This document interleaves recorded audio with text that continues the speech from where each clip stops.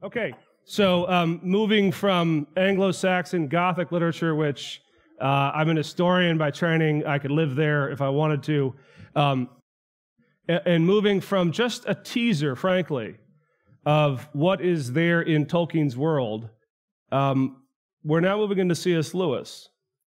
And we're going to do a bit of the same. I'm going to give you a look at the Narnia series, or the Narniad as it's called by historians.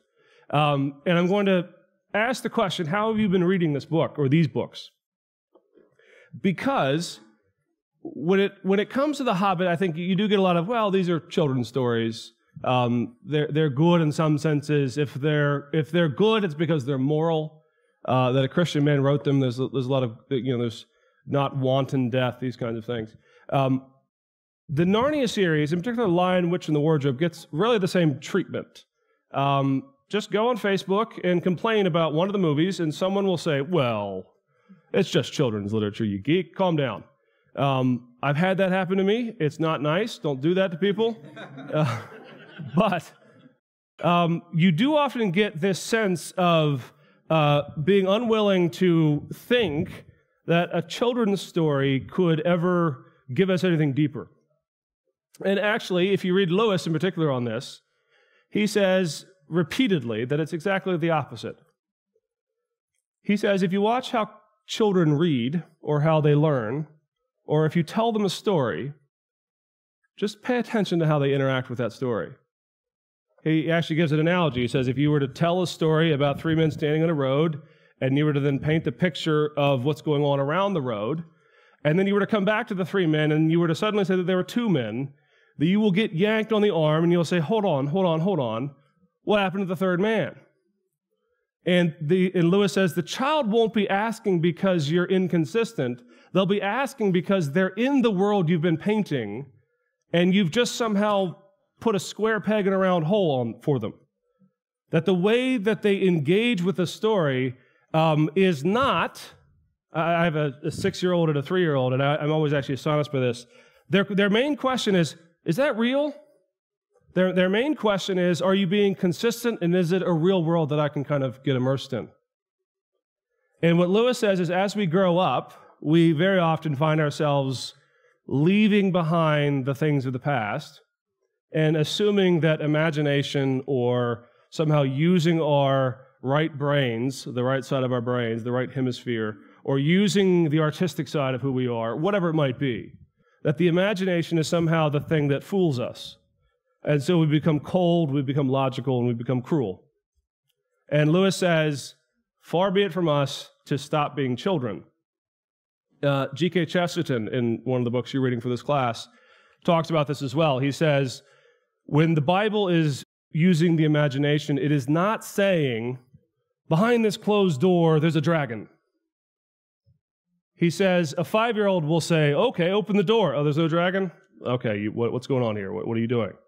Rather, Chesterton says, the biblical pattern of the imagination is to be shocked that there's even a door, to look at God's creation in all of its facets, and just to wonder at it, to always get lost in stories, and to read and to experience things like a child. And so Lewis very much likes children's literature, but he himself also, just like Tolkien, weaves in other elements that are meant to be discovered. Now, Lewis is also keen on this. They don't have to be discovered. You can just enjoy the books. You can read all of them and enjoy them just as they are, but very often, he says, you will discover more. And with a little bit of effort, a little bit of elbow grease, you can actually really dig down and discover other things. Now, what I'm about to tell you, it has to do with C.S. Lewis and the planets. Very, very sort of interesting thing. I have to go ahead and say from the very beginning that this is not Ryan's discovery. This is the discovery of this handsome man here. His name is Michael Ward. He is a friend of mine. I came to know him. He was a pastor in Cambridge, but he's a scholar. In fact, he is probably one of the top 2 or 3, maybe perhaps even the number 1 Lewis scholar in the world. At one point, Lewis's house that he had in Oxford has since become a museum, and at one point, Michael used to run it. Now, Michael goes by a very un-British name. He goes by the name of Spud. So Spud, actually, during his doctoral dissertation, really, I think, I wouldn't say cracked the code, but he came up with something that has really been lying right there in front of us all these decades about Lewis and the Narnia series. And so everything I'm about to say comes from that guy, and I want to just go ahead and mention his book. But the book is called Planet Narnia. It's a popular level book. It's written for anybody if you enjoy reading. I can say emphatically it is well written and actually really, really inspiring, really interesting stuff. And it's a lot of what I'm going to be saying today, and then some. If in this class I was actually assigning secondary sources, this would be the first one on the list. So I do want to say if anything that I'm saying now or anything about Lewis sparks interest, this is a book you need to buy. But what I'm about to say is really the kernel of what Spud has found. And that is he's found an interpretive key to the Narnia series that we had not known until the last couple of years. And that is the planets. What do I mean? Well, when you look at medieval and Renaissance literature, just the world of the medieval world and the Renaissance, of course, they don't have modern science, they don't have modern telescopes, they don't have the capacity to see, frankly, beyond essentially the naked eye when they look at the sky. And Lewis was enthralled by this idea. There's a picture of it here. There's a picture of it here that really kind of gives a sense. This is actually a drawing from the Middle Ages. At the center, of course, is the Earth itself. It's still geocentric. Copernicus hasn't come along yet. And out of it, going from the Earth out, are the known celestial spheres. The sun is considered to be a planet. Of course, it's not now, but it's considered to be a planet in the medieval world. The moon is considered to be a planet, and so on and so forth going out. All the way up until the point where the naked eye fails us, and so they were unaware of the outer three most. Of course, now it's the outer two most planets. Pluto is gone. It's now just a rock. We don't believe it's a planet anymore. Well, this is the medieval world. As it looked up into the planets, into the sky rather, it wondered, it marveled at God's creation. And it saw in the created order a simple majesty. And Lewis loved this because he said, so much of our science, despite the good things that it gives us, makes space this cold vacuum that has nothing in it but rocks.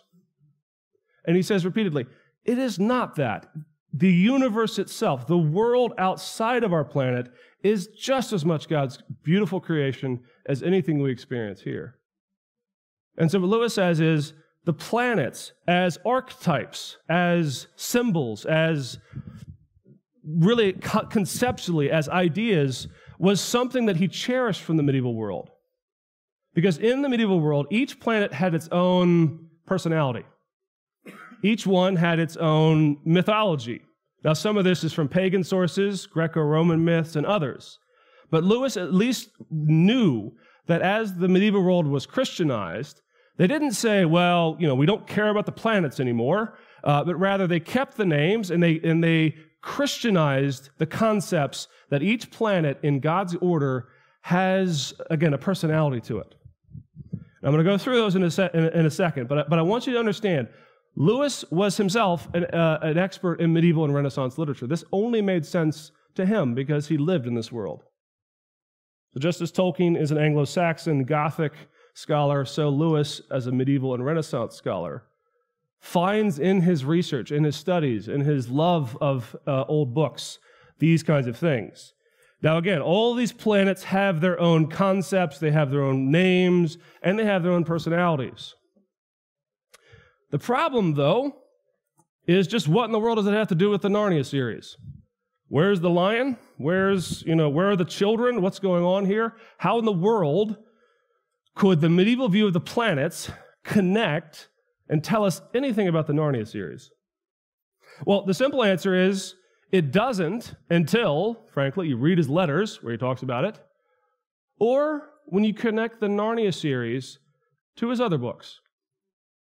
Because Lewis actually did write a space trilogy. He wrote an entire 3-volume set of descriptions of the planets. He describes space travel, and in that book, repeatedly, he talks about God's creation. One of the most famous scenes in the first book is when Ransom, who's the main character, and Ransom, by the way, is Tolkien. I don't know if you knew that. But the main character in the space trilogy is this short, kind of dowdy philologist with frumpy clothes who likes to talk about words all the time. That's Tolkien. And so Tolkien is really the protagonist. He gets on this ship, and there's this famous scene where as he's going out into space, he expected to find this cold vacuum. And actually, as Lewis paints this picture, he's bombarded with the rays of God's glory. And that he actually becomes more alive by experiencing the fullness of creation in this sense. It's not cold and dead, it's alive. There is something of God's glory shining in it. More on that in a second. So Lewis had already written something on the solar system, and I'll get to that in a second. But his last book is called The Discarded Image, published in 1964, a year after Lewis's death. It was published posthumously. And in this book, if you read it, Lewis actually unpacks the entirety of this medieval worldview of the solar system. He talks about each planet, he talks about their personality, he unpacks the entire story of just how the medieval world thought about creation. And he says, as the title indicates, that we have thrown away this wondrous joy of creation. And we've made them rocks or fireballs in the sky that give us the sun or gravity or some other kinds of things. Other than that, don't need it. I need cold, calculated reason. I don't need the creation. And in The Discarded Image and in his letters, Lewis repeatedly says that the planet mythology, and he calls it mythology, he's not saying that the planets actually have personalities, but he said it evokes in us something that has been lost. Not something that we have to sort of close our minds to and somehow become medieval. What he says, though, is that we moderns are to be pitied because we allow hyper-cold critical realism to crush joy and beauty. And God's creation becomes sterile, and the joys of life become humdrum, and so we have to jam our bodies full of pills to make us happy again. Now, I'm not saying that Lewis is an idealist. He's not. But what he is saying is that if we believe that this science and our technology and our advancing and all these things of life make us happy, then you're kidding yourself. Just take the medieval world, this supposed dark age, that looks at creation and understands it rightly. So let me just give you real quick just a bit on Lewis from the space trilogy, just to connect this. So this is the essence of the cosmology. There's a whole bunch of planets that he describes in his space trilogy. But the essence of the space trilogy is this cosmology, this understanding of creation. And our solar system, in his language, in the trilogy, he calls the field of Arbol. Now, Arbol is the sun.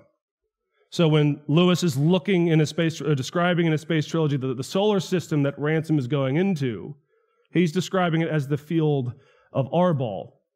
And the Christ character in this story is Melodil. Christ's character, he's not Christ directly, but the one who is the Redeemer, who is the Lord, who takes on the characteristics of Christ is Melodil. And as the story unfolds, we find out that there is someone called the Bent One. Satan, frankly, who has caused our planet, in Lewis's world, to rebel, to shut its ears, Lewis says, to the song of heaven. And so therefore, our planet, out of the entirety of the universe, is the silent planet. Because as heaven is singing, and as the joys and wonders of God's creation are being sung, Lewis says, our ears have been shut, we have closed ourselves off, and we are no longer engaging in the world because we have rebelled. So that's the core, right? And in this world, he has 3 planets. Of course, he has the Earth, which he calls Thulkundra, which is called the silent planet.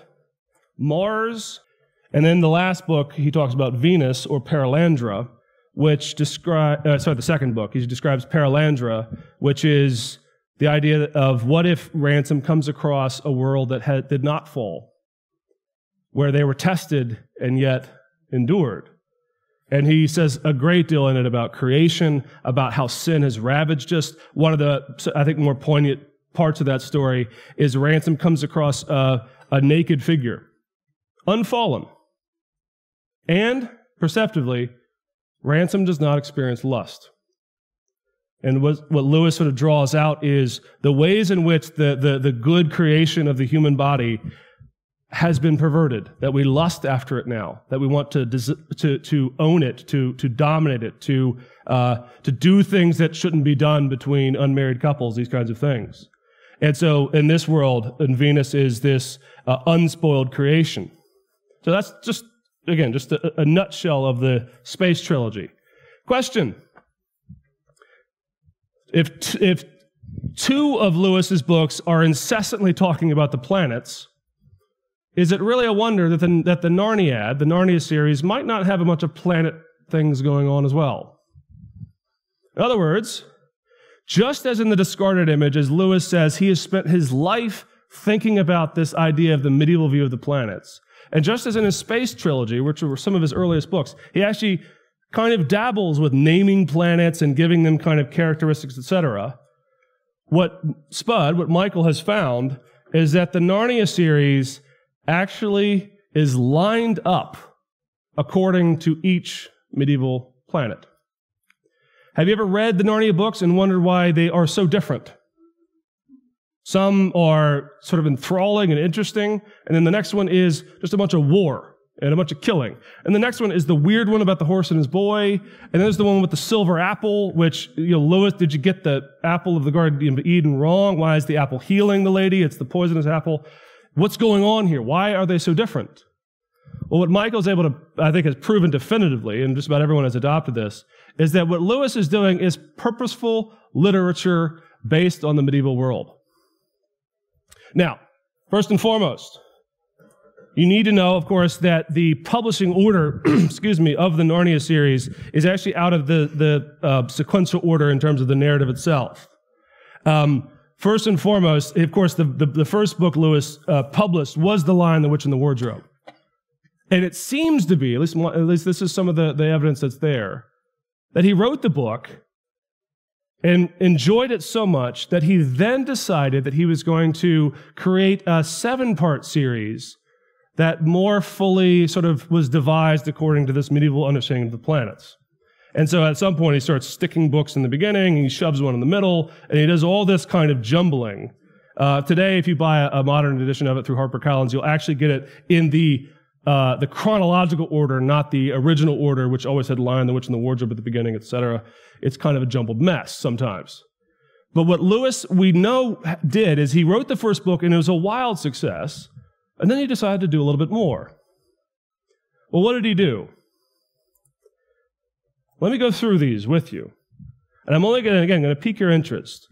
And if you've already read them, you might want to go back and read them and notice all the things that you're about to, I think, discover in the Narniad. The first planet, and I'm not doing these in any general order, but the first planet that I'm going to talk about is the moon. And in the medieval world, the moon was called Luna, and the characteristics or the personality that the moon had were, strangely enough, dew, wetness, dampness, and water. Well, in some senses, that just makes perfect physical sense. The moon is out at night. That is when dew condescends. The medieval world did know that the moon somehow controlled the tides, that there was something involved there. There is clearly something in which you can associate the moon with water, right? Well, what in the world does it have to do with Narnia? There's no moon. There's not a lot of talk of water. Or is there? If you go back and read The Silver Chair, you will notice that repeatedly, literarily, Lewis actually concocts the entire thing to occur repeatedly at night, and there's always references to water. The account that I read, the story that I told at the beginning of this evening of Jill needing water, standing in front of the water, needing this kind of thing, comes from The Silver Chair. One of the other main characters is what? Puddleglum.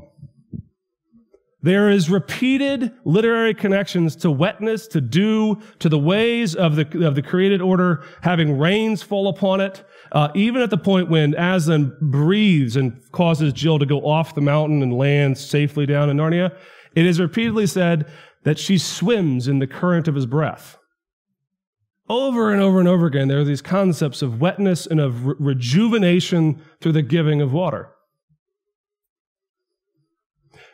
Next, Jupiter. Now, Jupiter is the kingly planet. In the medieval world, Jupiter was referred to as Jove, and you've probably heard weirdos say, "By Jove, I think he's got it," which is another way of saying, "By God, I think he has it." Jove was another name in older sort of English, more Shakespearean English, another word for God. This idea that God is the king. He's the king of creation, right? Well, Jupiter and Jove always have a couple of elements going with it. First of all, of course, is kingliness, royalty, this concept of being sovereign, of being lordly. But, interestingly enough, this is only a medieval would think this way, someone being lordly king brings cheerfulness, tranquility, and being festive. Again, we're so used to overthrowing tyrants in this country that we sometimes don't think of kings as being the things that bring us festivities and joy and these kinds of things. In the medieval world, a good king, a king that was like God the king, brought joy and happiness and all kinds of things. Well, naturally, that Michael has shown, Lion, the Witch, and the Wardrobe. You think, okay, I could see some king stuff there. You have Jesus, or Aslan rather, acting kingly. But think about it again. What happens at the end of that book? Sons of Adam and daughters of Eve become royal. They begin to, as they experience Aslan, they begin to recapture and rediscover the glory of the image that they were, and so they take on seats of power. What about festivities? Don't you meet Santa in this book weirdly? What is Santa doing in Narnia? Well, what's the phrase that's used? Always winter, never Christmas. That because Narnia at the time has put itself under an evil tyrant, an evil queen, I should say, that they have lost the festivity. They have lost the cheerfulness. Read the book again, and throughout the end, of course, we stop and go, there's Jesus dying, and then he's resurrected, which that is clearly what's happening. Read all the stuff around it, though. When Aslan goes around breathing onto people and waking them up, there is nothing but joy and festivity. They all start laughing at one point. This king has restored order, and because of it, just as in the medieval sense with Jove and this personality, the Lion, the Witch, and the Wardrobe, as Lewis intended it, shows this kingly thing. Now, that actually clicked something in my mind when I read that in Michael's book, because I remember, and you might have experienced this as well, you read The Lion, the Witch, and the Wardrobe, you love it, you read the next book, and you're like, where's Aslan? Like, there are books where he just doesn't show up until, like, the epilogue, and he's like, hey, I was here the whole time, and you're like, no, you weren't, this kind of a thing. But at the end of it, what happens is in a book that is designed to talk about the kingliness of God, it's only natural that Aslan is going to be on every page, just about. Next, Saturn. Saturn in the medieval world was the worst planet. It was the bad one. Saturn was the one that brought things like sickness. It was the one that brought home the concept of old age, of failure. In fact, we sometimes talk about Father Time. Well, young people don't, but older people increasingly will talk about Father Time coming. And Father Time, actually, in the medieval world, was associated with Saturn. Saturn was, in some ways, whenever they tried to describe the idea of age and time, and the decay of time, it would often be Saturn is Father Time, this kind of a thing. Very sort of bleak, very dark themes, these kinds of things. Go read The Last Battle. It is filled with sickness, filled with corruption, more so than, frankly, even more so than the book where Aslan dies and is resurrected. This one has the one of sickness, of death, of the decay of things. And you remember the monkey character in it? just absolutely one of them. It's tough to deal with when you're a kid. You're like, why? What is wrong with that guy? He's just always like corrupting and perverting and twisting and trying to cause the thing to decay. And Lewis very clearly has this concept of, as he's writing the book, he wants to sort of conjure up this idea, this personality of the book as being something of decay, of time, of corruption. And of course, at the end of it, because it is the last battle, there is the putting of all things right at the very end. Next, Venus. This is one of my favorites. Venus. Venus, if you look up, was always the morning star. It's also the evening star because you see it both in dusk and in dawn. And Venus is the one associated with the magician's nephew. And Venus was in the old pagan mythology, the goddess Aphrodite. There's all this concept of sex, of intimacy, of joy, etc. Well, in children's literature, you typically don't go for those themes, but what happened, and this is true in the Middle Ages as well, they take the concept of Venus, of fertility, and they expunge the pagan stuff out of it. And what they start to talk about is this concept, whenever they're talking about Venus, of renewed intimacy, of restoration in that fullest sense, of a broken relationship that comes back, of a married couple that are separated perhaps for a period of time. They come back together and there's an intimacy, both spiritually and mentally and physically, of friendship and all these kinds of things. In other words, what happens in the medieval concept is they get rid of the pagan Aphrodite concepts, and they make Venus in this whole concept that is wrapped up in the planet Venus, the idea of restoration and renewal. Well, not surprisingly, the magician's nephew is where Aslan sings creation into being. It is intimate. It is very, very passionate. And not only that, here's a bonus. Remember that silver apple that we think Lewis somehow has screwed up his understanding of the apple of the garden and heals the mom, this kind of a thing? Well, in the traditional understanding of Venus, there was believed to be the daughters of, I can't pronounce the name, Hesperus, the daughters of Hesperus, who ruled and tended an apple orchard, and the apples were said to restore life and intimacy and health. And they protected it from people that would come and try to steal the apples and these kinds of things. And so very, very famously, Lewis has actually this woven into the story. The little boy takes the silver apple at the very end, he gives it to his mother, and she has restoration at the end. She's healed.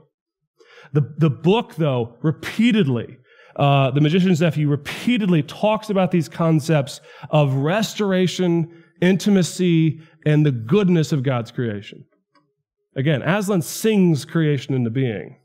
It's a beautiful, by the way, depiction. He stole it from Tolkien, by the way. More on that later. Tolkien in the Silmarillion has a god, and he does have God, sing creation into being as well. More on that later. But Lewis took that from him. Tolkien never forgave him for that. But he does put in there this concept of God singing creation into being. The next one is very obvious. The sun. In the medieval world, the sun was not considered to be a ball of fire. It was actually considered to be a golden, beautiful jewel of the sky. Now, they knew it brought heat, but they didn't think that was the most important element of it. In fact, as they looked at the sun, they thought of a number of different things.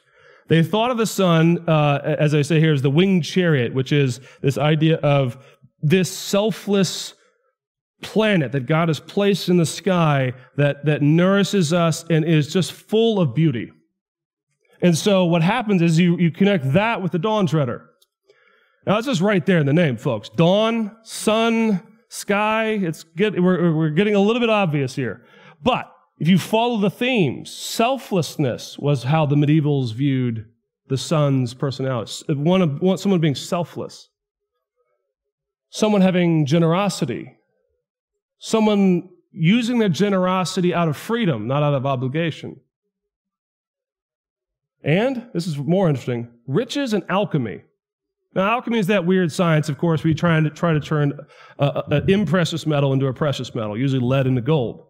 But alchemy in the Middle Ages was not considered voodoo or superstition. They actually thought you might be able to do this. They were eventually proved wrong. But at the end of the day, selflessness, generosity, and freedom, they thought, are the very things, the very context, the very elements of virtue that actually leads to riches and goodness and the things of this world. And then somehow they tied it up with alchemy in the sense that when they looked at the sun, they saw this golden jewel in the sky. They thought of it as being gold-like. And so alchemy gets wrapped up in it. Well, as I always say, there's nobody more selfless than Reepicheep. Reepicheep is one of the most favorite characters in all the Narniad. He is almost stands out for his seeming perfection. I mean, he's not perfect in that sense. But, I mean, the Dawn Treader is one of these things where Aslan's just kind of MIA for a while. Like, he's gone, and they're on this boat, and then they get to this house, and then Aslan walks in and he's like, hey, guys, what's up? And then he just talks to them for a while, then he leaves. Meanwhile, all of the time, Reepicheep is the one kind of keeping them on the straight and narrow. And you get this sense, and it kind of comes out as the story unfolds, that Aslan has appointed those who are selfless, who are virtuous, who are brave, and that they are heading towards where? The sun. More importantly, this is often overlooked, there's alchemy in this book. There be gold there. They get to the island, which they call the gold island. They're putting things into it. They're coming up gold, this kind of thing. And this is the Christian element of Lewis coming out. They very nearly die there. That their desire for riches, the only person who does not succumb to that desire to just become wealthy beyond your wildest imaginations is Reepicheep. Everyone else is like, yes, put some more in there. Our oars, so we can't paddle anymore. That's fun. All these kinds of things are going on. And at the end of the day, their gluttony very nearly takes them under. Were it not for Reepicheep and the selflessness and the generosity and the free giving of a couple of the characters. The next one, Mars. Mars, of course, was the ancient god of war. The planet itself gets associated with the god of war primarily because it's red. The redness of this planet is sort of hailed as this idea that it is always in battle, that it is blood red because it is shedding blood. That's one of the great sort of images of it. But it's more than that. It's battle, war, knights, bravery, and even treachery. Well, this book, the book that is associated with this in Lewis's mind is Prince Caspian. Read Prince Caspian. What in the world are people in middle school and high school age doing, actually they're a bit younger than that, putting on armor and killing things? I mean, this is driven home for me when you actually see it on the movie screen. Like, I'm sorry, those aren't knights. What are they doing? Like, why are the children fighting? And so much of the book, actually, is just fighting. Repeatedly, waging war, becoming knights in a manner of speaking, fighting incessantly. Now, in this case, it's for the good of Narnia, for the good of other things, but repeatedly, the backbone of it is that Mars and war are wrapped up in this concept of Prince Caspian. All right, one more. Mercury. Have you ever struggled through A Horse and His Boy? Trying to figure out what's going on there? Well, A Horse and His Boy are tied up with this idea of the planet Mercury. And if I were using a real geek word, if I were to say, oh, that person is being very mercurial, what do I mean? They're obtuse, they're veiled, you can't really understand what they're saying, they're being kind of shadowy and mysterious. All these kinds of things. This idea that being mercurial is somehow being veiled and distant and hiding oneself. Well, the reason why that word is in our English vocabulary is because the personality of the planet Mercury in the medieval world was associated with things like, as I say here, the Lord of Language. That's the thing Lewis adds. This idea about how our language can be veiled and vague, and how we can speak one way and be unclear and lose people on purpose, the way we can feign being nice and yet be rude at the same time, these kinds of concepts. Lewis sees language in that. But in the medieval world, you're being mercurial, there's being hidden, being swift, which is a strange thing. But in the medieval world, to be swift was to run away from people so they wouldn't find you. And, believe it or not, providence. That was one of the big ones.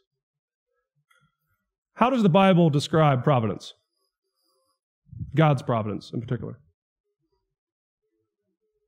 Was that? My ways are not your ways. That's a bit mercurial at times. God, why did this happen? Sometimes the answer doesn't come. Sometimes providence is shadowy, we say. Sometimes God's ways are not always obvious. Why does the young child come down with cancer? Why does that person die in the car wreck? Why do these things happen? And I always say, biblically, you can go one of two ways. One is bad, one is good. Paul talks about sorrow unto death, another, sorrow unto life, which is, I think, pastorally, this concept of you can wallow in the concept of, why me, God? Which then leads you to, this should not have happened, God. Which then leads you to, how dare you, God? Which at that point has put you in an adversarial role with God. Which is clearly where Job ends up. I mean, God doesn't talk the way he talks to Job to everybody, does he? But where Job seems to be sort of inching is towards the, how dare you? How dare this happen to me? And then God just does the sort of classic, I'm sorry? In that parental sense, I'm sorry, who are you? This kind of thing. And he's doing it not because God doesn't have an answer, but because where Job's heart has gone, towards lack of loyalty towards God, lack of trust. There is, of course, Paul says, and the scriptures are full of this, a sorrow that is always trustworthy, that is wrestling, that is challenging, that says, why, God, without saying, how dare you, that goes this way, the other way, the opposite direction. Providence does this. Sometimes the challenge of it puts us to the test. Have you ever gone through a difficult time and you find out who you really are?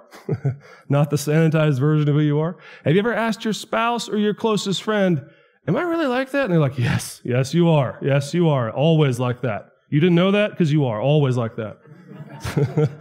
They will shoot straight. This kind of concept. Well, this idea of providence, of the hiddenness of God sometimes, is significantly, I think, the major theme of A Horse and His Boy. There is constant movement as Shasta moves from being the son of the king, being part of the noble house, to being suddenly a slave, a farm boy, down the lowest rung of society. What a lot of scholars have said is they think what Lewis has done here is do a bit of a reverse Moses story.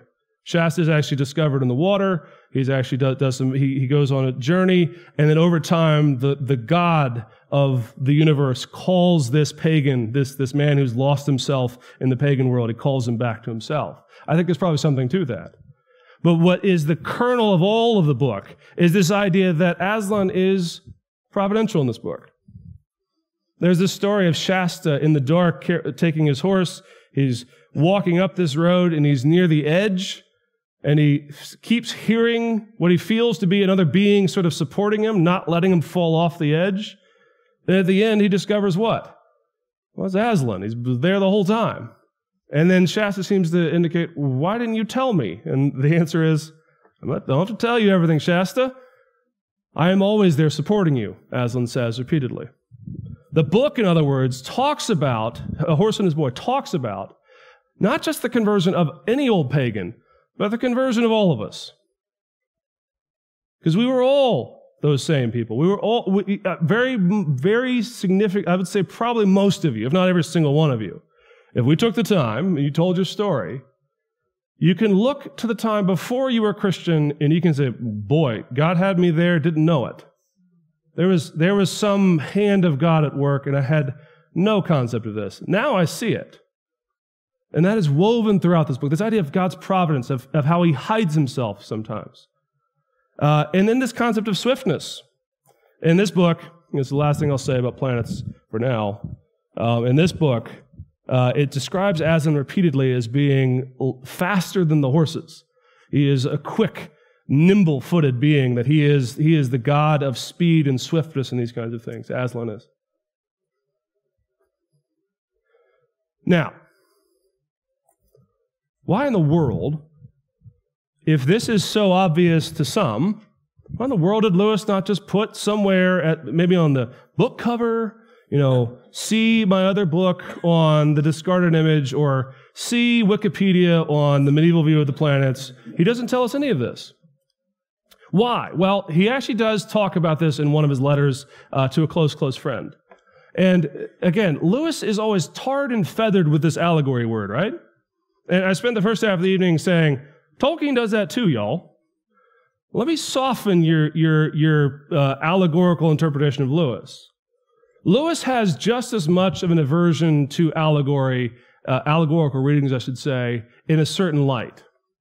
Lewis talks about stories, and he says, when you read a story and you just simply enjoy it, and then later you find out that there was a depth and a richness there, you're actually happy sometimes, at least ideally. Depends on what the allegory is, I suppose. But he says, in general, if you've loved a story and then you find out there's a depth of meaning there, you don't throw the book away. You go back and read it. So it actually fleshes out the story. It makes it more appealing. He says, however, and hopefully I haven't done this for many or any of you here, if you haven't read the story and someone goes, hey, by the way, it's all the planets, and here's how it lines up, here's a chart. Just take that with you when you're reading it and read it this way. What happens? All the joy goes out. Suddenly you have a math problem in front of you where you're trying to connect all the dots. He says, and then you're not enjoying it. And so he says, and again, this is very medieval, hide deeper concepts. This idea of God's providence in books, or this idea that God is a king, really wrap that in that book. And he says, and people will just enjoy it for its own sake. And that's fine. He says, but you can then, if you discover that there's more going on here, that there's more about God than just the fact that Aslan dies and is resurrected, he says, then you'll actually appreciate the book more. So he actually says, purposely hide things. But sort of a leprechaun idea. You find the rainbow in the pot of gold, and you will learn what the Narnia series is. But in fact, Lewis does this on purpose. And Michael, or Spud, has done just a wonderful job of pulling all of these threads together. And when you read the book, it is utterly clear. What Lewis wants to do is to evoke different themes in different books. 7 unique themes. If anything, when I found that out, when I read the book, I was actually shocked that he wrote one a year. Because it was interesting enough that he wrote 7 unique stories. Now to realize that he is spending times on his choice of verbs, on his noun choices. If he's writing a book about dampness or dew or water, he's being very careful to craft the whole thing so that it evokes this sense of the moon or the luna or the concept that are associated with this. All these things. In other words, he's working ridiculously fast for someone who has such a complicated scheme that he's working with. But it's a richer book. It's a deeper book than a deeper set of books, I should say, than I think have ever really been appreciated. Okay, let's put this back together. I've given you a whole bunch of stuff on Lewis and Tolkien. What does this mean for this course? What does it mean for where we're going?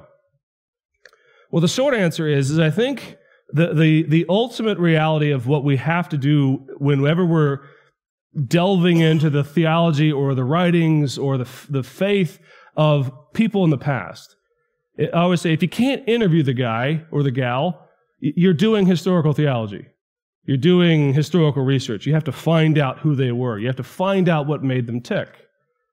And so tonight, we've looked at a set of books by Lewis and the one book by Tolkien that are so understood by just about everybody. And they are understood and enjoyed. I'm not a snob by any stretch of the imagination. I don't hate the movies. I hate a couple of them, but I don't hate the movies, or I hate parts of some of them. But I'm not a snob about this. But what we have to do, I think, whenever you are a committed Christian, is you have to learn the skill or the art of understanding something that's not right in front of you. You have to say, what is this book about? And I think that's just as true when you're reading a biblical book as when you're reading Narnia and these other kinds of things. It's the same skill. It's, what is Paul doing here? What is the author of Hebrews driving at here? Why do they keep repeating this phrase? Why do they say these things? What's going on in the world around this period of time in this book? Now, our biblical faculty are phenomenal at training you in that. And so you're getting a lot of that here. But in this class, we're going to be doing it through the lens of Tolkien and Lewis. Now, I purposely use these topics because I figured the geek in many of you would bring you here to take this course. That it sounded at least better than something that might be a little bit sleepy. But what we're doing in this course is we're looking at the subject of how do you read somebody from the past. And ideally, after the couple of lectures we've just gone through, you can probably say, well, I would never have seen much of any of that if I kept reading it just at the surface level. I would have continued to enjoy it, but there was always something I was missing. What were you missing? Glad you asked. You were missing the authors. In other words, you were enjoying it selfishly. You were enjoying it on your own. You were a consumer, not a thinker sometimes. Now, I always say the Narnia series in particular makes good quotes. It makes good sermon illustrations. I mean, the Jill story about come and drink, that's awesome. Preach that. That's good. Good illustration. But what you're often doing is you're consuming this, as I always say, in a selfish way. You're consuming it as, I like this, I want this, I'm just going to keep it at what I like. The problem is there's two people in every conversation, and the author is one of them. And so what you're going to be doing in this class is not learning a bunch of facts about elves and dwarves, but you're going to use the two sets of readings that we're doing, a whole bunch of Tolkien and a whole bunch of Lewis, and I want you to explore themes. You have a journal element where you have to keep track of it. You have a big paper at the end. Notice there's no test. That's purposeful. Committed Christians think, and they think about all kinds of things. They don't just think only about certain things. G.K. Chesterton, I love this quote. He says, there are no uninteresting topics. He says, there are only, at times, uninterested people. Meaning, you can study anything and have wonder. You can go into biology, you can go into botany, you can go into chemistry, even math, even though I stink at it, and some of you probably do as well. You can go into literature, you can read fiction, you can read fantasy. If you have a mind that has been awoken by God, you can explore things. You may not agree with everything. You may have problems sometimes with what you're reading. But what you do is you learn to actively join the conversation. The author has told you their side of the story. Talk back. Learn how to engage. Learn them. So what we're going to be doing in this class is we're going to be sort of exploring the subterranean floor. We're going to be looking at who were they. We're going to be looking at their lives. We're actually going to be looking at something no one that I've found ever looks at, which is their context. The fact that Lewis and Tolkien grew up in a Victorian and Edwardian world means that they are, unfortunately, very snobby. They're very class distinction friendly. Have you ever noticed how Frodo treats Sam, by the way? He's basically a butler. They're not good friends. That's the only thing I don't like. One of the few things I don't like about the movie is they're always like, "Hey, buddy, let's go." They're like, actually, repeatedly, it's Frodo is the lord of the manor, and Sam is frankly the gardener. He's the help in the old Victorian English sense. Well, repeatedly, the world that they come from colors the world that they are. Now, it doesn't determine everything they write, but when you know who they are, you're going to know what they're writing in a better light. Now, again, let me stress this. What we're doing is doing a training in good Christian thinking. Yes, this is going to be fun reading. Yes, this is going to excite the nerd in all of us. But what we're doing is we're saying, how can I think about these two people? How can I engage with them? And if I engage with them well and if I know them well, what does that open up for me as I'm reading their books, as I read their stories? Have you ever read a story in the Gospels and just scratched your head over and over and over again as to what is going on there? What's the solution to coming to an answer on that? Mysticism? Praying for just the knowledge to simply fall in your head without reading or thinking or doing anything else? No. The goal is to chew, to marinate on, just to let it just sort of sit in your mind and keep coming back to it. Read other Christians on it, these kinds of things. This is the good Christian life. It is thinking about God incessantly. Always and always, everything you come in contact with can be to the glory of God, Paul tells us. Whether you eat, whether you drink, whether you read fantasy, whether you read nonfiction, you can do all to the glory of God. And so we're reading fantasy and fiction in this class, but the goal is to train us in our minds being awake, as I always say. Don't just sit back and let everyone tell you what to think. Learn how to think. And if you learn how to think, you'll be better pastors and ministers and lovers of God's people, and you will support and nourish the church, not out of your own egos, but out of the desire to see them flourish in the power of the Spirit.